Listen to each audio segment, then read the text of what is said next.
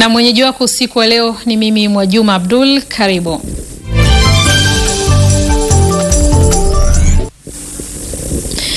Karibu na tuanze kwa upande wa habari za kitaifa.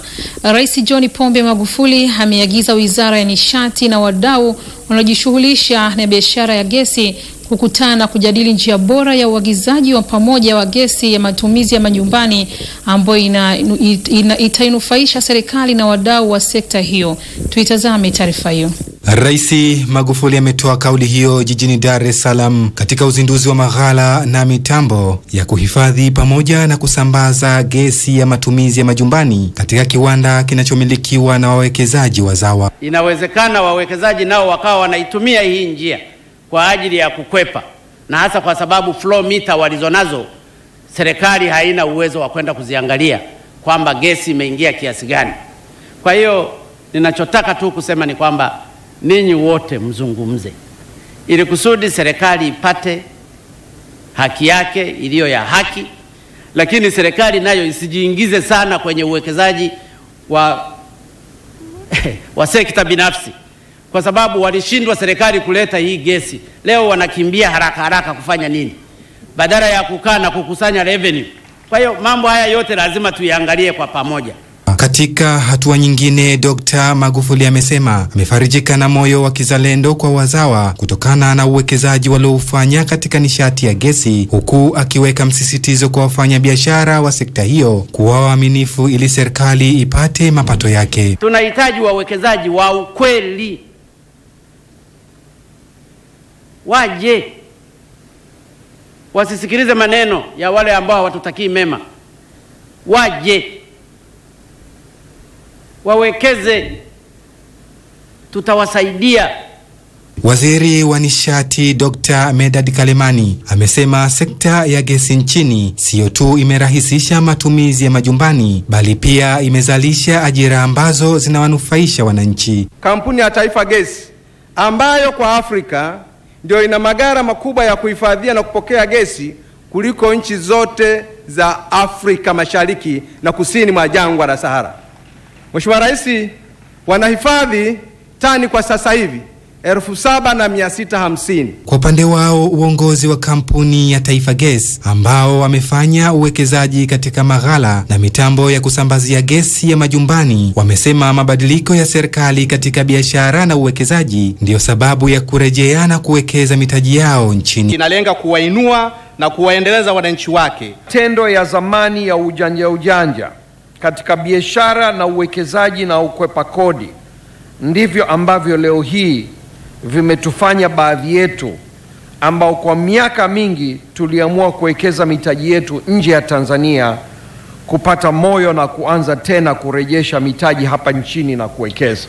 Taifa Gesi ni kiwanda kinachoongoza kwa uzalishaji wa gesi ya majumbani katika nchi za kusini mwa jangwa la Sahara, huku shilingi bilioni 150 zikitumika katika uwekezaji huo nchini. Athmani Mihula, Star TV, Dar es Salaam.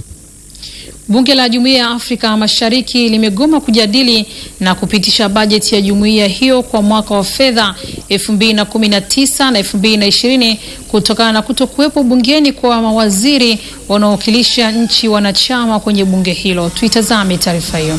Shughuli za bunge hilo zilianza kama kawaida alasiri ya Jumanne hii, huku mada husika ikitarajiwa kuwa mjadala wa bajeti ya jumuiya hiyo kwa mwaka ujao wa fedha unaotarajiwa kuanza Julai mosi mwaka huu. Lakini upepo ulibadilika pale mbunge Rose Akol kutoka Uganda alipoomba mwongozo wa spika akihoji uhalali wa kuendelea kujadili bajeti hiyo, ili hali walengwa wa bajeti yani baraza la mawaziri hawakuwepo bungeni isipokuwa waziri mmoja tu kutoka Burundi. I wonder whether we can handle any issue when the front bench is that empty. Pamoja na spika wa bunge hilo kujaribu kuwashawishi wabunge kuendelea na kikao kwa uwakilishi wa waziri mmoja, wengi wa wabunge hao waligoma. I want you to consider this situation. If we say we adjourn and still council is present, we should also consider the possibility that they may not be present. When you go to partner states, during budget, the front bench is always full. What is more important for the ministers to address than this function of budget, that we can be able to discuss and find ways and means of getting out of this crisis? We are in a crisis. Ni kwa hoja na msimamo huo wa wabunge ilimlazimu spika wa bunge kuahirisha kikao hadi pale itakapopatikana akidi ya kutosha ya mawaziri wanaoziwakilisha nchi wanachama kwenye Jumuiya ya Afrika Mashariki. Those against? So, we resume tomorrow at 2:30. Abdikadir Adeni ni mwenyekiti wa kamati ya bajeti ya bunge hilo ambaye ameshindwa kuficha hisia zake. Nimejaribu kuwashawishi wabunge wenzangu tujaribu vilivyo kwa maana hii budget ina umuhimu na ina wakati, so kama unajua ni na muda. Tusipopitiza leo na kesho basi ama kesho kutwa itakuwa sasa wakati wa bajeti kupitiza imepita na kutakuwa na mambo mengine zaidi. Baadhi ya wabunge wanaiona hatua hii kama onyo kwa baadhi ya maafisa na watendaji wa Jumuiya ya Afrika Mashariki. Hii itatoa message kwa waziri wenyewe hataki kuja kukaa hapa kwenye bunge, kwa sababu treaty iko clear inasema kama waziri haipo anaweza kutuma assistant wake. Kansa wasikuwa nachukulia ili bunge kama ni la kuja hapa kuraba stamp. Na kwa kweli haifurahishe kwa kuwa sisi kama wabunge tukiwa hapa tumekuja kufanya kazi na kupitisha sheria ni moja ya wajibu. Afrika Mashariki na issue, wananchi wana issue, viongozi wana issue, na hizi issue lazima ziongelewe na mawaziri wasikie, wajaribu kuona pamoja tunatatuaje. Hali hii imejitokeza ikiwa ni siku chache tangu wabunge hao walipowashutumu baadhi ya maafisa wa sekretarieti ya jumuiya hiyo akiwemo katibu mkuu kwa kile walichodai kuwa ni dharau kwa kushindwa kuhudhuria vikao vya kamati za bunge kila wanapohitajika. Angelo Mwaleka, Star TV, Arusha. Wizara ya Elimu, Mafunzo ya Amali imetakiwa kuhakikisha inajipanga vizuri katika mipango na taratibu inayoiandaa ili uwepo mfumo bora na endelevu wa uratibu na usimamizi wa shughuli za skauti kwenye shule za Zanzibar. Rais wa Zanzibar na mwenyekiti wa Baraza la Mapinduzi Dr. Ali Mohamed Shein ametoa wito huo katika maadhimisho ya miaka 107 ya skauti Zanzibar yaliyofanyika katika viwanja vya Maisara Suleiman mjini Zanzibar. Wito wangu kwa viongozi wa Wizara ya Elimu na Mafunzo ya Amali ni kuona namna bora ambayo misingi hii wanapo vijana wetu wanakuzwa nayo tangu wakiwa wadogo, ili tuweze kuwapata raia bora na wazalendo katika mipango na taratibu mbalimbali tunazoziandaa, na ni vema sasa mkajipanga vizuri zaidi. Katika hotuba yake hiyo, Rais Dr. Shein amesisitiza kuwa ni muhimu kuwepo mfumo wa namna moja na unaotambulika rasmi katika kila ngazi inayohusika, jambo ambalo litaongeza hamasa na mipango katika kukuza uzalendo, kuamsha ari na kuwakumbusha wanafunzi historia ya nchi yao. Ameeleza kuwa miongoni mwa mambo ambayo yanahitaji kusimamiwa vyema ni lazima kuongezeka kwa heshima, hadhi na thamani za nyimbo za taifa, wimbo wa mashujaa, bendera na nembo za taifa. Miongoni mwa mambo ambayo yanahitajika ni kusimamiwa vyema, na lazima muhakikishe kwamba tunaongeza heshima, hadhi yetu, hadhi na thamani ya nchi yetu, hadhi na thamani ya nyimbo zetu za taifa, wimbo wetu wa mashujaa, bendera na nembo zetu za taifa letu. Rais Dr. Shein amesema uzalendo ndio unaohimiza mtu kufanya bidii, ari, hamasa na kuwa mwadilifu katika kazi za halali na hivyo kupata tija na manufaa. Akizungumzia kuhusiana na maadhimisho hayo, Rais Dr. Shein amesema kuwa yametoa fursa ya kuwakutanisha skauti kutoka maeneo yote ya nchi kwa lengo moja la kuendeleza umoja na kudumisha mshikamano wa kitaifa. Ujumbe wa maadhimisho ya mwaka huu 107 unasema nchi yetu ni urithi wetu kwa faida ya vizazi vyetu. Huu ni ujumbe mzuri sana. Waziri wa Elimu na Mafunzo ya Amali Riziki Pembe Juma amesema wizara hiyo kwa kushirikiana na ofisi ya Rais, tawala za mikoa, serikali za mitaa na idara maalumu za SMZ zitaendelea kushirikiana katika kuandaa vijana kufanikisha misingi ya kuanzishwa kwa skauti nchini. Vijana wetu wanaendelea kukomaa na ule uzalendo ambao tunataka kuwajenga vijana wetu waendelee kuwa nao. Naye skauti mkuu wa chama cha skauti Tanzania, Mwantum Bakari Mahiza, ameipongeza Wizara ya Elimu na Mafunzo ya Amali kwa maandalizi mazuri yaliyofanikisha vyema maadhimisho hayo. Tunapokutana hapa leo Malengo ni kusherekea miaka 107 ya uskauti tonga uanzishwe mwaka 1912 hapa Zanzibar. Katika maadhimisho hayo, viongozi mbalimbali wa kitaifa walihudhuria.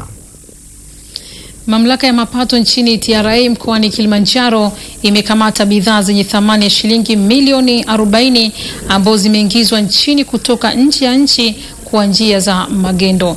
Zefania Renatus na taarifa zaidi. Bidhaa hizo ni pamoja na mafuta ya kula, sukari, bidhaa za vyakula, pamoja na simu za mkononi zilizokamatwa kwa kukwepa kodi inayofikia kiasi cha shilingi milioni 24 katika mipaka ya Holili na Rombo mkoani Kilimanjaro.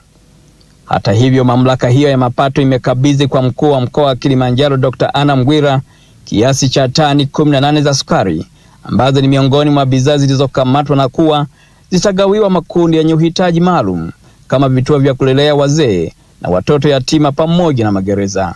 Bidhaa mchanganyiko ambazo tumekamata ni pamoja na malapa, steel wire na chumvi, na zote hizi ziko hapa na zinafaa kwa matumizi, kwa hiyo zitagawanywa kwa utaratibu huu. Hizi bidhaa za vyakula ambazo tutazigawa ni zile ambazo zinakatazwa kuvushwa kwa ujumla, ikiwa ni pamoja na sukari, mafuta, hizo pipi pamoja na chumvi.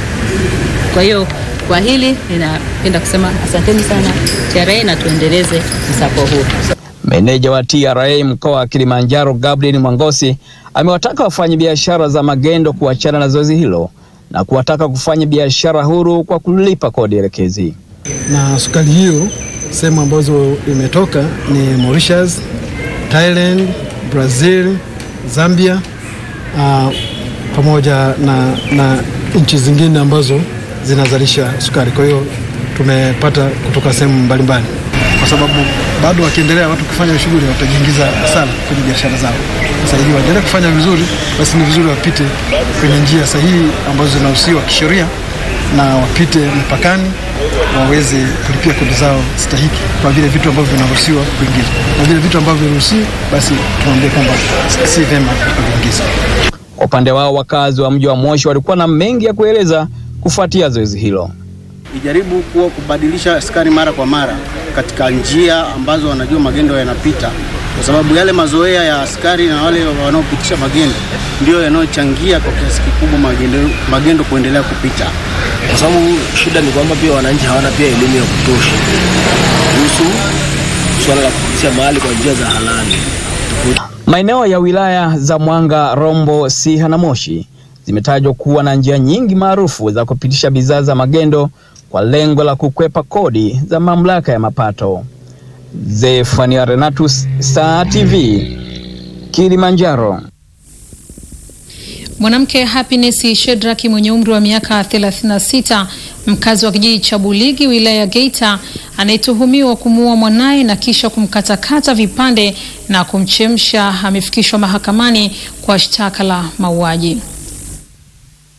Mshtakiwa amefikishwa mahakamani na kusomewa mashtaka mbele ya hakimu mkazi wa mahakama wilaya ya Geita Nimrod Kurijila. Mwanasheria serikali Masambu Dade amedai mahakamani hapo kuwa mshtakiwa huyo alitenda kosa kinyume na kifungu cha 196 na 197 cha sheria ya kanuni ya adhabu sura 16 iliyofanyiwa marejeo mwaka 2002. Akisomewa maelezo ya kosa, mwanasheria wa serikali amedai mahakamani hapo kuwa mnamo Juni 21 huko Buligi wilaya na mkoa wa Geita, mshtakiwa alimuua Martha Jacob. Hata hivyo, mshtakiwa hakupaswa kujibu lolote kwa sababu mahakama hiyo haina mamlaka kisheria kusikiliza na kuamua mashauri ya mauaji. Salma Mrisho, Star TV, Geita. Na nikikuacha ukitafakari hilo, Baraza la Habari Tanzania limetangaza majina ya wateule wa tuzo za umahiri wa uandishi wa habari agents kwa mwaka 2019. Idadi imeongezeka kufikia wateule 81, ikiwa ni ongezeko la wateule 27 ikilinganishwa na mwaka 2017 ambapo ilikuwa ni wateule 57. Kutangazwa kwa wateule wa agents 2018 kunafuatia kukamilika kwa kazi ya kuzipitia na kuzichagua zile zilizo na ubora zaidi uliofanywa na jopo la majaji 7 lililokaa kuanzia Juni 13 hadi 19 mwaka huu. Jumla ya kazi za kiuandishi 644 zimewasilishwa kwenye makundi ya kushindaniwa 20 kwenye tuzo hizo, ambapo kuna ongezeko la wateule kwa upande wa runinga, wateule 20 kutoka 15, radio wateule 20 kutoka 11, magazeti wateule 46 kutoka 19, na ushiriki wa wanawake umeongezeka kufikia wateule 34 kutoka 24 kwa mwaka 2017. Tunajitahidi na tunajaribu sana safari hii kupata funding ambayo itatuwezesha kufanya kitu kinaitwa master class. Tuwe na master class ambazo zitatokana na vitu ambavyo majaji wamebaini.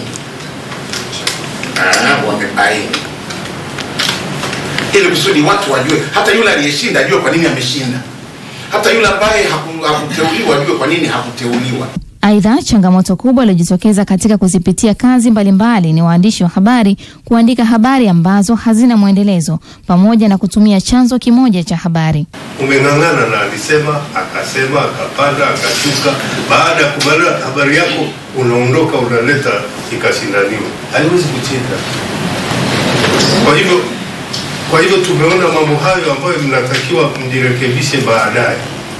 Utapata shida sana kufanya kazi ya uchunguzi au kuandika story nzuri, lakini kama ukimaliza haitasaidia.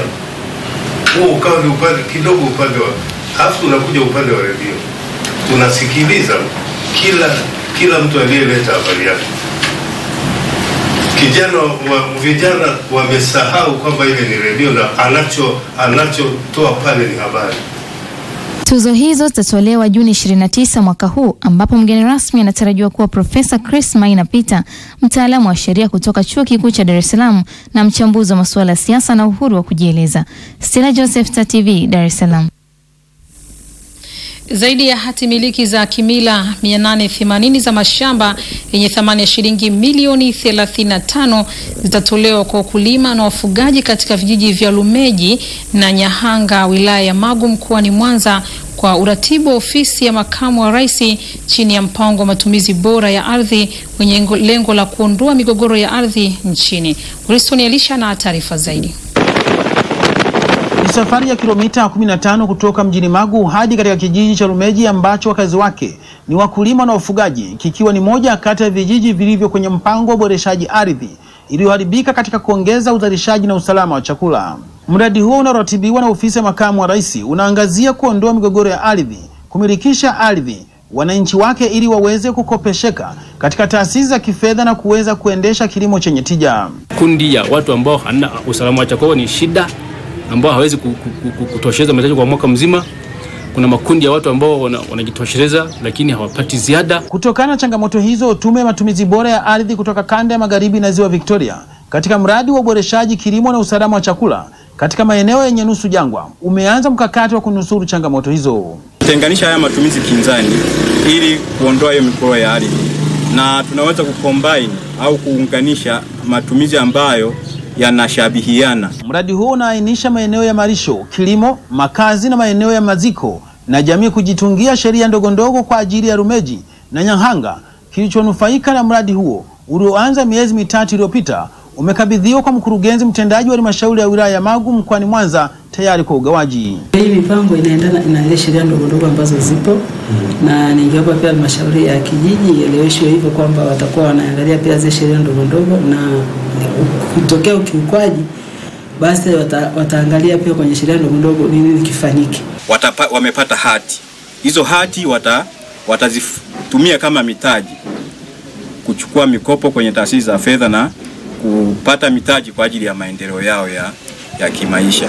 Haya matumizi yatasaidia kwenye kupanga shughuli mbalimbali ambazo zitasaidia uzalishaji wa chakula na kuboresha afya za watu. Akipokea hati hizo, mkurugenzi mtendaji wa halmashauri ya wilaya ya Magu mkoani Mwanza George Rutengano amesema kuwa mradi huo umekuwa chachu ya kuongeza kilimo na kuondoa migogoro ya ardhi baina ya wakulima na wafugaji. Sisi kama halmashauri tutajitahidi kuona kwamba sasa yani sehemu ya mkakati wetu kwamba idara ya ardhi na watu wengine wote wanaohusika na shughuli za maendeleo wanakwenda sasa kuwaelimisha na kuwaambia nini maana mpango huo, lakini na zile hati watakazozipata. Mapigano ya mara kwa mara na mauaji ya kugombea mipaka ya mashamba, migogoro ya wakulima na ufugaji ni baadhi ya changamoto zilizokuwa zinawakabili wananchi wa vijiji hivyo.